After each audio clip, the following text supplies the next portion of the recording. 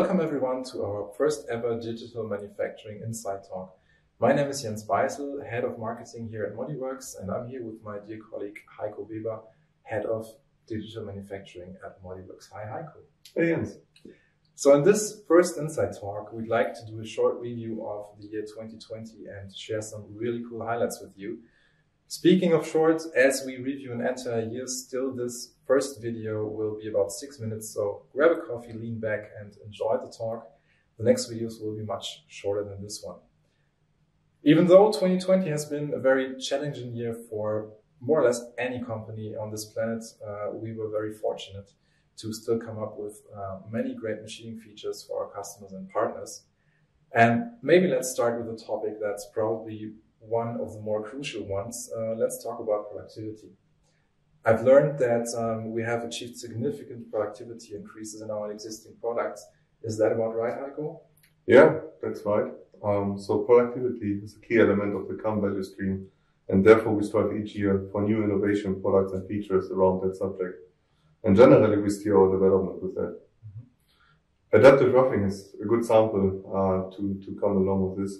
And as adaptive roughing becomes a more de facto industry standards for many industries. This year, we push again for more productivity and select applications with very extreme hard materials. And so we develop features with very detailed impact to the pattern. But those little impacts you won't even recognize have a significant impact to the machining result.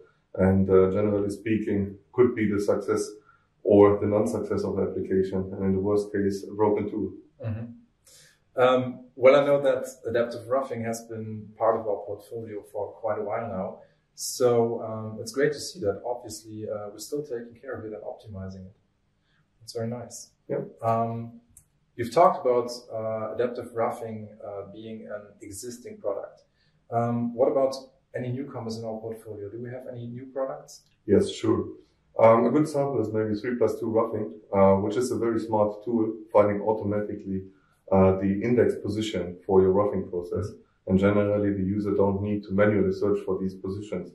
In combination with with our modern 3x HSM kernel, it's a very powerful solution, and it gets proven that that is one of the best solutions you can find for your die and mold applications. Okay, nice. Thank you. Now that we've talked about productivity increase, one closely related factor to that, of course, is the human factor, namely the machine operator. So ModiWorks obviously has invested a lot of know-how into intelligent algorithms, enabling, let's say, the common operator to safely and efficiently use our software. So as I understand it, you don't really have to be a super experienced pro user to actually use our technology. Is that correct? Right. I mean, like the 3+2 roughing, we see the need of developing complex algorithm, but have a high attention to the simple workflow which the user have to accept. And I think rotary machining is a good first step we did, where we apply that simple 3-axis roughing pattern and combine that with a rotation axis. So generally the user will feel the same complexity of the workflow.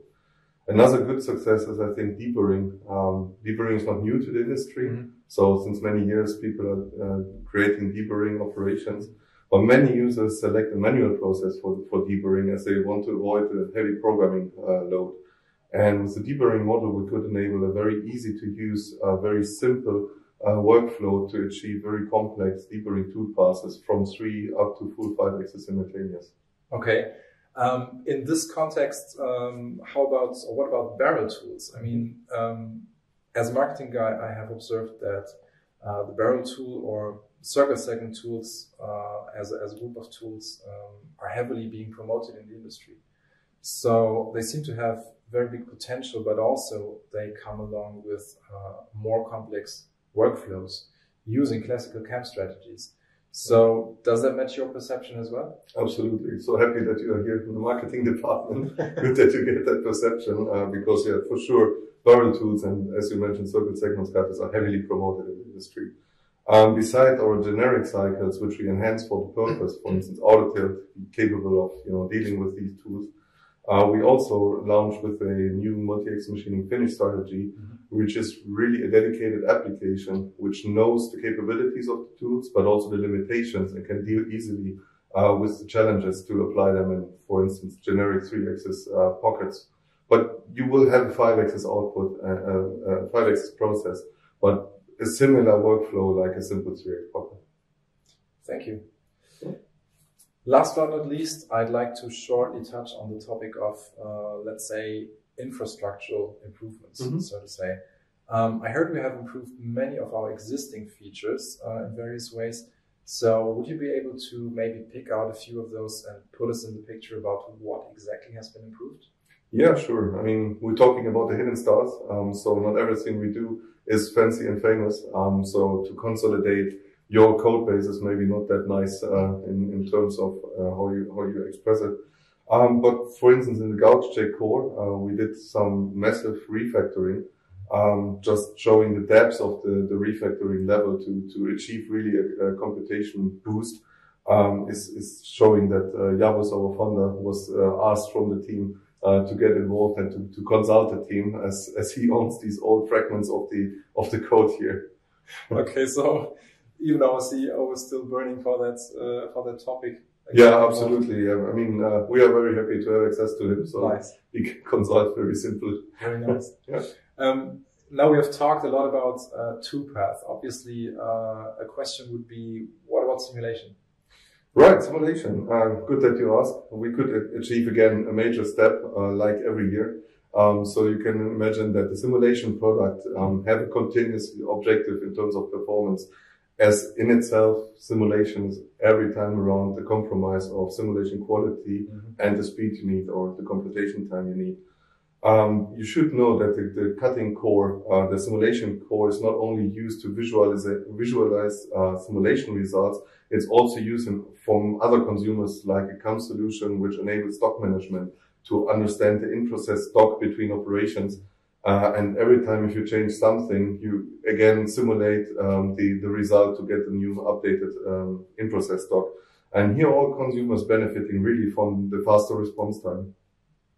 Okay, well, there's only one thing left to say. Thank you so much, Heiko. It was a really good time having you. Thanks for your time. It's been really great to hear about some of the highlights that we had in the digital manufacturing business area released in 2020. Thank you. Yeah, thank you as well. Thanks for the opportunity. Great. Thanks. Well, thank you for watching us. We hope we could provide you some interesting insights into the activities of the digital manufacturing business area here at ModiWorks. As I said, this was the very first video of a series of much shorter videos in the future. So stay tuned and make sure that you also check us out on our website, our YouTube channel and social media. Thanks again, bye for now, and see you later.